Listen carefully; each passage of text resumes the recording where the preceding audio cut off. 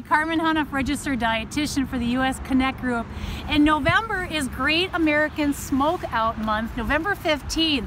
And we are looking at being healthier, taking care of your body, self-care, and what a great time to kick the habit. November 15th, it's about setting a date in your mind and committing to stopping the nicotine usage. And we know it's hard, up to 7 attempts before someone is able to continue on with that nicotine cessation. So think about it. November, Great American Smokeout Month, and healthier way of living.